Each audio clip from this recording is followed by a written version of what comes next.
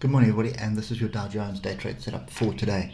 So, big up, big down, tails the upside, tails the downside, and that tells the story of what's going on. Total confusion. Oscillators are grouped nicely to the downside, so I'm cautiously optimistic, but what this is telling me is we have a. I just want to put these two weekly levels in, so you can see that is the zone where the buyers have been coming in since, well, most of last year. In actual fact, sort of, when was that? That was May. So since May last year, this is the area where buyers have been accumulating. So the big question here at the moment, oscillators are sort of grouping quite nicely to the downside. And if we just take some of these other fractals here, take this fractal, you can see we are forming diversions, but there's diversions to the on top of price, and then there's diversion on the bottom of price. So can't really read much into that, but what we want to be looking at the moment is to see whether this is a base, and obviously everything hinges on what happens with Russia Ukraine at the moment. So Russia moving into Ukraine, and then the Western world starting to apply sanctions. So let's see what happens. At the moment, I think until the egos get sorted out, this is pretty much the story of the day. So it'll be big up, big down. The trend is down at the moment on your 3 hour. So that's the way you want to be trading.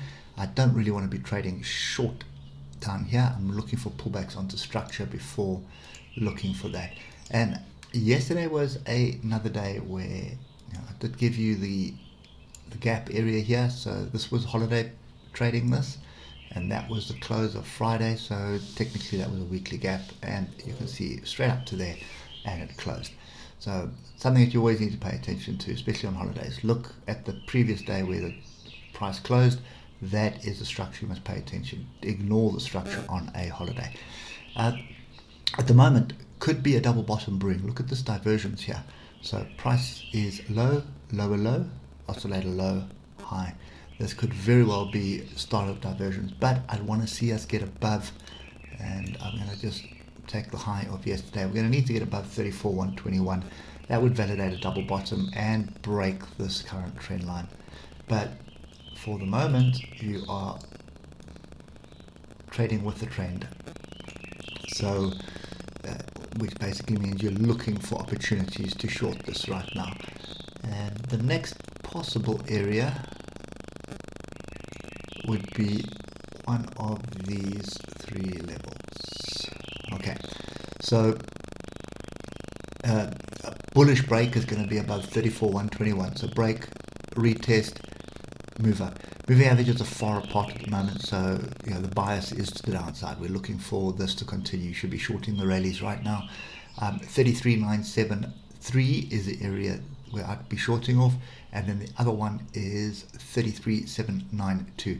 So if we can get anything up in this area, we're looking for a short, and I'd be taking profit at 33,584. To be honest, you could probably extend it as low as 33,518.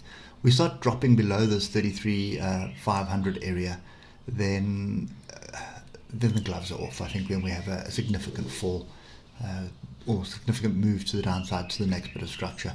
But as I said, this has been there all year, so it's going to be really difficult to break through without some huge catalyst. And unfortunately, that catalyst would be war. So at the moment, it's 15-minute trading, guys. If you don't have time for 15-minute trading, then walk away from the charts. Don't try and entertain it. A lot of people that are working, especially in Europe, South Africa time frame, this market opens quite late, opens at 4:30 at the moment, so you can always wait 5:30 area. You start things start settling down, and you see which the trend is for the day, and you can start getting in on the trades. But 15 minutes yesterday was a bit of a hassle. Got to the structure just above the 155, and then got a nice trade to the downside. So it is starting to consolidate again. So I would be watching these levels. 33,792 and 33,973. Those are the two areas that we're paying attention to for a move to the downside. But bear in mind what I'm saying about your target areas. Your target area is going to be fairly close. So it's 200 points, and you probably get away with a 100-point stop loss. So it's a 2-to-1 trade. Okay, anyway, that's kind of my view at the moment. Trade with the trend. Trend is down. Wait for the pullback. Look for price action on the levels. And there's lots of different levels that you've got, but wait for inside bars, pin bars, or engulfing bars. And you can see 3 of them here: inside bar, pin bar, engulfing bar. See that on structure or off a level, then you want to be in on the trade. Anyway, that's it for me. Hope it helps, and we'll catch up with you tomorrow. Cheers for now.